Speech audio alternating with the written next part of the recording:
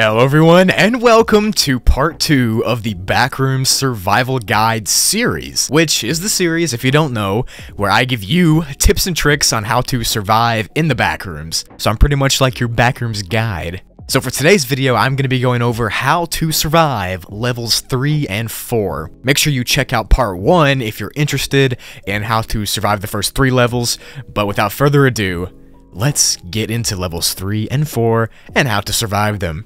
Also, before the video gets started, I do have an announcement to make. Starting today, like right now, I'm going to be uploading 3 full videos a week instead of the usual 4. I've been uploading 4 videos a week, and I'm just going to cut back by 1 video. You're going to get a video every Sunday, Wednesday, and Friday, and in between those full-length videos, you're going to get a Backrooms entity short, or a level in short form, or a Broogli log each day. So you're going to get daily content no matter what. I'm doing 3 videos a week instead of 4 so I can focus on making more quality videos and more shorts, and so I can get a ton more videos up on my second channel, Broogli. Now nothing will change with the content-wise. Still going to be doing my usual backroom stuff, just 1 less full video a week. So to recap, I'm going to be doing 3 full videos a week and 4 shorts a week, which is daily content for you all. Hopefully you enjoy. Let's get into the video. So you just made it out of level 2. You found the door that led to this level, which is level 3, aka the electrical station. Don't get too excited though, because this level is way more dangerous than level 2 was. But don't worry, I'm going to walk you straight through it. The layout of this level is pretty simple. It's made up of winding hallways that lead to either dead ends or to random rooms, and some of the halls are really short, some are really long, and some of them are really skinny, so if you're tall, you might have to crouch down. On this level, there are halls that are cut off by these things that look like prison bars. These areas induce extreme fear and discomfort in anyone who walks near them. So my first tip for this level is to avoid these prison bar areas if you can. The last thing you need is extra fear on top of the fear you already have.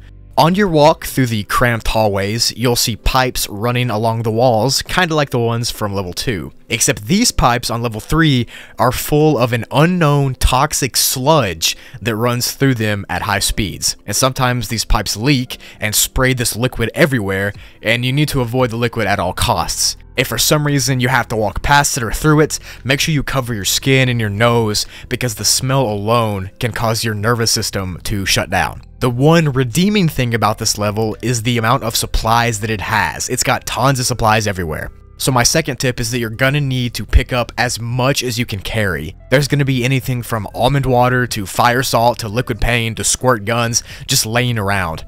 So take everything that you can carry, and make sure you walk in a straight line for as far as you can. On top of this, this level is kind of known to get hot, so make sure you're not carrying too much or exerting yourself or sweating too much so you overheat.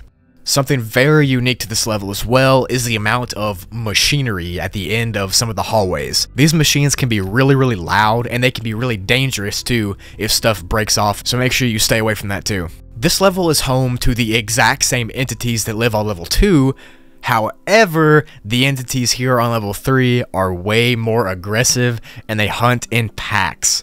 So just to play it safe, don't go near one if you can help it. But if you can't avoid it, make sure you bring a weapon because you're going to need it.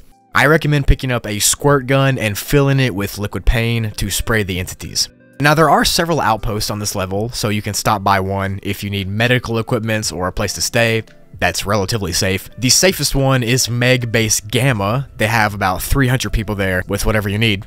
There's also a BNTG group with around 150 members that will also help you if you need. Now the last 3 outposts, they won't help you at all, and they're just there to get resources for their bigger outposts. Now to exit this level, it won't be too hard for you, since all you have to do is find an elevator in the wall, which will take you directly to the next level, level 4, or you can walk through a wooden door to be sent to level 31, but as I always say, it's best to do these in order so you can get more experience. So to recap, when you get to level 3, walk in a straight line, get as many resources as you can, be ready for any entities to attack at any time, find a Meg base if you need help, and find the elevator to get out of here. And just avoid the entity hordes, and you should be fine. On to level 4. So your work has finally paid off and has gotten you to level 4. This level is really safe and is a place where you can finally just relax.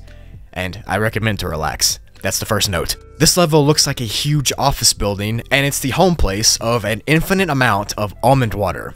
You can find the almond water in pretty much anything, any container, any vending machine, any freezer, literally whatever, you can find it. So you need to collect as much as you can carry in order to stock up for the next few levels. But more importantly, you need to rest up and relax for the journey ahead, since this is going to be the last really safe spot you'll be at for a while. If you're a social kind of person, you can meet up with the people here. There's always tons of people here since you can get almond water and stuff. There's also a meg base here that you can go to, like I said, and overall, this level is just where you need to relax and rest for a while. You made it through 5 hard levels to get to this level, so just take your time, fuel up, and get ready for the difficulty ahead, because trust me, it's about to get harder. My tips for this level: get as much almond water as you can, eat lots of food, and try to sleep well and as much as you can.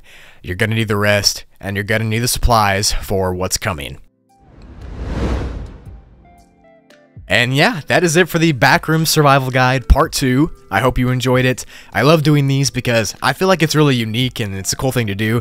No one else is doing it, and you guys seem to love it, and I love it too. Also, I know I said in the first part of this series that I would do 3 levels in each video, and that's true. I'm going to be doing 3 levels in each video, except for this video. I just wanted to do these 2 because it would have been too long if I did level 5 as well, because level 3 and level 5 would both have really long explanations, and I don't like making my videos too long because who wants to sit and watch, you know, a 15-minute video? Not me, so that's why I did this one with only 2, but like I said, I'm going to do level 5, 6, and 7 all in the same video because I can bang those out pretty quickly, and then from there on out, I'm going to do 3 levels in each Backrooms Survival Guide video. And also, I'm going to be bringing back the individual level explained videos back to the channel. It's been weeks since I've done one. I think level 420 or something was the last one I did, where it was just a single level. However, I'm going to be doing 2 levels in each video, that way I can chunk together more levels at once, and that'll lead to more huge compilation videos, which you all seem to love, by the way. And so an example of that would be, instead of doing just level 13 explained, I would do level 13 and 14 explained. That way the video would be a better length, and it would get more levels covered at once. So yeah, that's it for the content changes. I think you're going to like them. I found that the videos perform better when I upload less. I feel like 4 videos a week might have been too much for everybody. I don't know. It might have been too much for me, but a video on Sunday, Wednesday, and Friday, and shorts in between sounds great to me. Hope you like it. Let me know what you think. Thank you for watching the full video if you're here. Make sure you go subscribe to my second channel, which is Broogli, if you want to see the 100,000 subscriber plaque unboxing or gaming or ranking videos or whatever else I want to upload. It's all over there. Gonna be uploading a ton more over there now that I have more time. Also, thank you to my patrons and channel members, as always, for your incredible support. I genuinely appreciate it. We're at 110,000 subs as I'm recording this. That's insane to me. I thank you all so much. I seriously can't thank you enough. Thank you for watching and supporting me, and I will see you in the next video.